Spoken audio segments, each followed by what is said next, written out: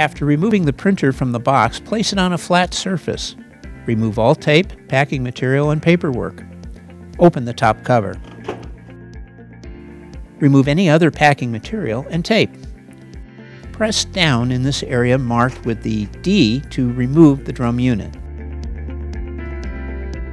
Do not touch this area. Cover the drum unit with a sheet of paper to protect the drum from damage. Open the front cover cassette. Pull this protective sheet out of the machine. Put the drum unit back into the printer. Be sure to align these pins with these slots on both sides of the unit. Press down on the blue D part of the drum unit until it clicks into place. A starter toner cartridge is supplied with the printer. Use it first before utilizing any purchased toner cartridges. Make note of the label warning which states this starter toner cartridge is used the first time your Kyocera printer is set up and turned on. Open the sealed toner cartridge package and remove the cartridge. Grasp the toner cartridge here and shake it back and forth at least 5 times.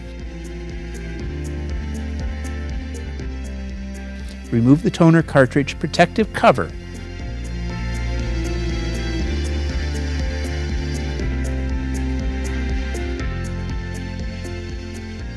Do not touch this area of the toner cartridge.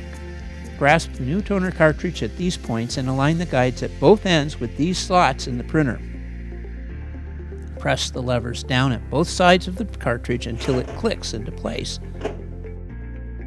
Close the top cover. Open the front cover or cassette. Pull the paper length guide, called the stopper, back. Remove the stopper from the paper length guide. Keep the removed stopper in a safe place. You may need it later for large format paper. Adjust the width guides to your paper size. They are located on both sides of the cassette, and adjust the paper length guides to the paper size used.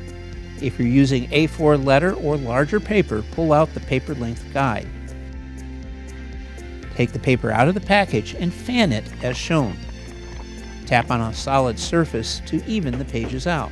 Load the paper in the cassette until the paper touches the far inner side. Pre-printed paper must be loaded printed side up.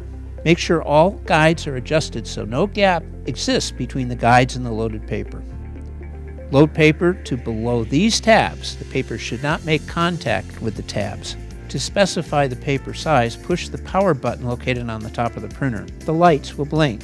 When the bottom light turns solid green, the printer is ready. We'll print out the internal status page. Pull out this paper stopper. Push main power switch again. When the lights begin to blink, push it again and hold for 5 seconds. The machine will print out a status page which contains important information about your specific printer.